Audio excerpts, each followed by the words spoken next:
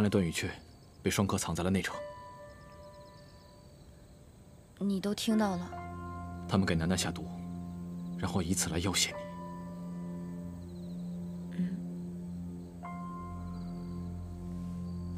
我自己会解决好的。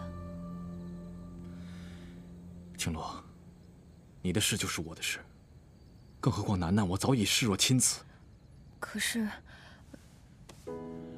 青罗，你听着，无论什么问题，我们都要共同面对。